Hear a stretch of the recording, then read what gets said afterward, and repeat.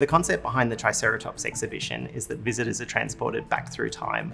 They essentially go through a Cretaceous forest. We meet all of the animals who shared this environment and we see them interacting with each other and we see their adaptations. These environments that are depicted through projections on the walls are all informed by paleontology. So all of the plants and the animals are informed by the known science.